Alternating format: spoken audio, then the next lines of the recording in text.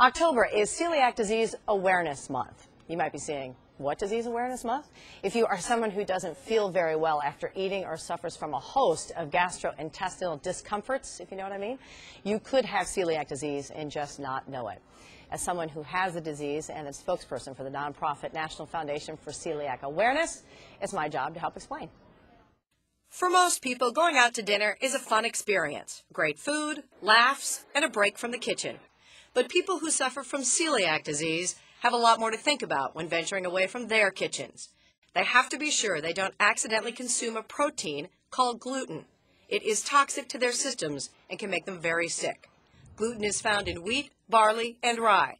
That usually means everything from bread, pasta, fried foods, many sauces, and desserts are immediately off limits. In fact, for some celiac sufferers, even a crumb of bread can do the same harm as a whole loaf. Severe diarrhea, abdominal pain, bloating, headaches, irritability, and fatigue are just some of the symptoms. Some sufferers of this genetic autoimmune disease say they get a bit of gluten in their systems and they are bedridden for days. If a person is unaware they have the disease and they continue to eat foods with gluten, the body will not absorb nutrients in food. That leads to malnutrition and other complications like cancer, thyroid disease, osteoporosis, infertility, pregnancy complications, depression, and other autoimmune diseases.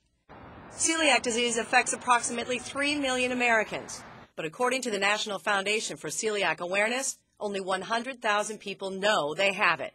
That means 97% of celiac sufferers are undiagnosed. All it takes is a simple blood test.